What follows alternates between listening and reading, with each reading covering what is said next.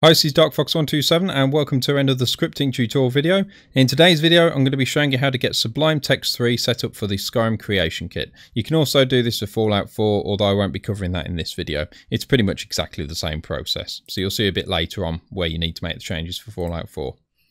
So to get started, go ahead and make your way to the Sublime Text website, download the Windows 64-bit version. I wouldn't really bother with the portable version for modding, and it also comes with some slight differences with the file directory, so we're going to be heading for the 64-bit version.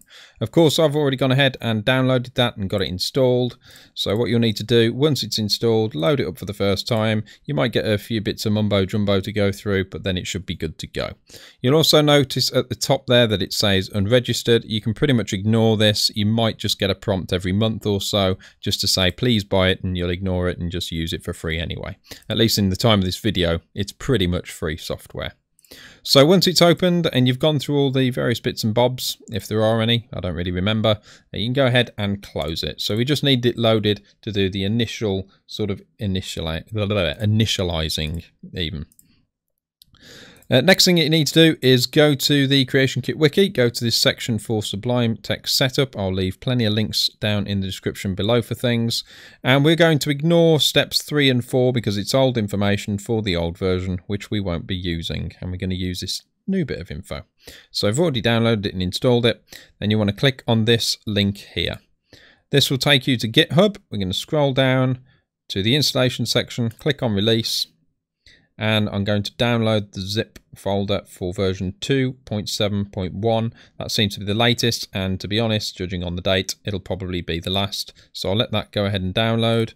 Open that up in the folder, should be pretty quick. I'm going to extract it to the same folder. And you'll see that we've got these two files here. So they are Sublime Text packages, and I'm going to go ahead and copy those. And then you want to navigate to where it's been installed. And in most people's cases, it's going to be the C drive, users, your username, and then app data. If app data doesn't show, you will need to go ahead and view and click on hidden items. So assuming that you're running Windows 10, it's a bit more long-winded if you're on Windows 7, but essentially you need to show hidden files and items.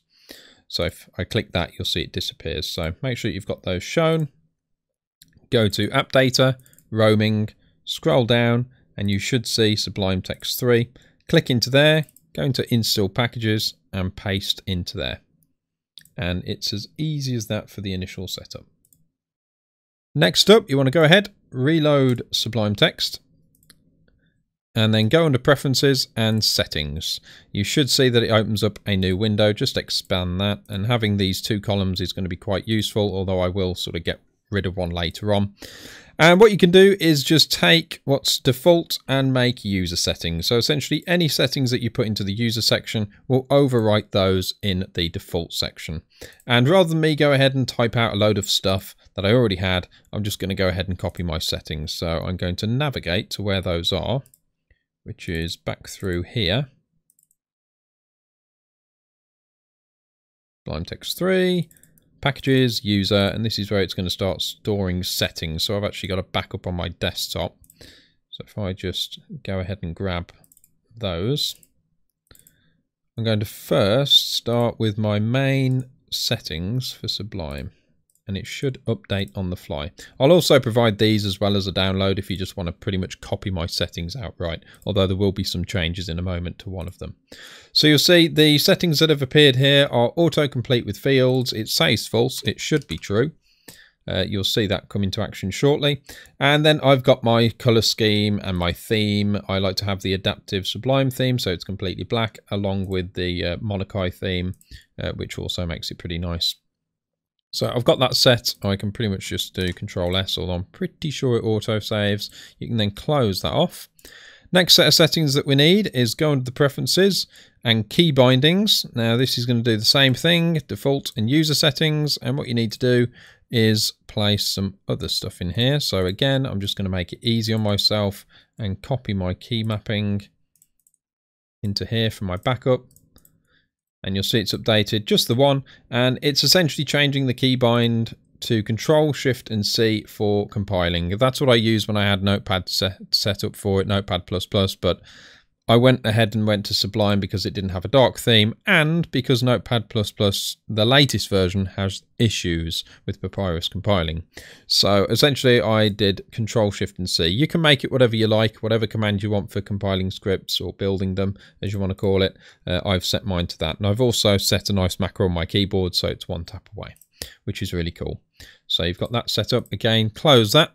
Next one we need is the package settings, Sublime Papyrus, and go to default. Now, when you click on this one, it doesn't do it automatically what it did with the others. So we want the default on the left, and then we want to go back through there and put the user on the right. And you'll need to copy and paste that across. But again, I'm going to make it easy on myself for my backup. And I'm just going to copy this and paste it across, and I will explain to you what is what. So I haven't really changed anything here, I don't think, but you can do things like font size, background color, text color. You can pretty much make it whatever you want, really, which is really cool. But the main thing that we care about is this section here for Skyrim. And you've also got the Fallout 4 section there if you want to do Fallout 4. So I'm just going to drag this along so I can see all of this.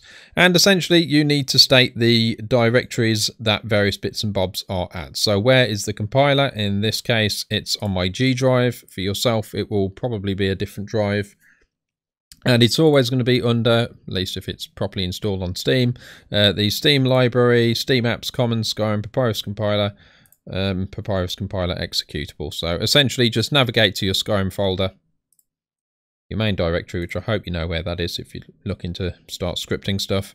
And then you will go into Papyrus compiler and you will see the Papyrus compiler executable. So the good way of doing it is just click up here, copy this path, paste it into there, and then just add an additional backslash and papyruscompiler.exe, and it should navigate straight to it. And you'll need to do the same for your scripts folder and your source folder. So that will be through the data folder, which again, I hope you know where that is if you're looking to do scripting.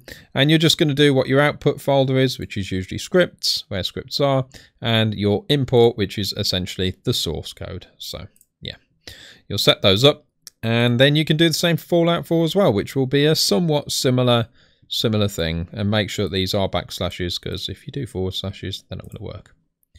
And that will make sure that that is all set up correctly. Now we can go ahead and close those. And what I will do is actually load up a script. So I'll just go with one of my own. I usually open a cat's life script, so let's go with the cat bed one. And you can see that what it does, it starts to have everything multicolored, so it's really nice, and it's essentially using the Papyrus language. If it isn't, you might have to change a setting to just tell it that it's Papyrus. You'll see down in the bottom right here, it says that it's Papyrus Skyrim, and you can kind of state what the language is. I actually forget exactly where it is. It's not too difficult to find. And what will happen now is if you use your shortcut, in my case, I use my macro, you'll see it comes up with the console here, and it says 1 succeeded, 0 failed. It will give you all the same error codes if you've got an error in your script, and it will essentially do the compiling for you. By default, I believe it's Control and B, but with those key binding settings, you can change it to whatever you like, essentially, for compiling. And if you also go ahead and start typing things in, it will even do the auto-filling, so it just makes life a little bit easier, which is really, really good. So you don't have to type everything out all of the while. Okay, so if you're really, really picky about theming and visuals and a couple of other things, you can go ahead and watch this section of the video. I'm going to change a few things that I found annoying that are pretty easy to change. So first off is this layout. I do not like having 2 columns. The only reason I'd want this is if I've got 2 scripts that I'm sort of doing comparisons on, or stealing bits from an old script and putting them into a new. If you don't need this, then you can go under View, Layout, and set it to single. You'll see there's also hotkeys, and if you're lucky enough to have some macros on a keyboard, you can set those up. I might do that later, but I like to have single by default and then add an extra one if I need to, and you can still have tabs anyway that you can switch between. So that's a pretty neat thing to set up. The other thing is the theme, which if you copy my settings across, you'll get automatically applied. But if you go to Preferences and Theme, you can select which one you want, and then you can also do the color scheme, which allows you to change that if it lets me. There we go. So you'll see you've got options for color schemes as well, which is really, really useful. And the other thing is the menu. Everything is nice and dark and black. However, I've got this horrible white bar at the top, which is obviously a useful menu, but you can actually hide it. So View, Hide Menu, and if you need to get back to the menu to change anything that you realise you need to change, then fear not, you can hit Control, Shift and P, and you can essentially search for Toggle Menu, and it will reappear if you click on that. But yeah, I like to have that hidden, so everything is completely dark and completely awesome. And that's pretty much it. That's all the little tweaks that I've got for you there. And that is it from the tutorial video, so I hope you found it useful. Please let me know in the comments section down below. Thank you very much for watching, and I'll speak to you next time.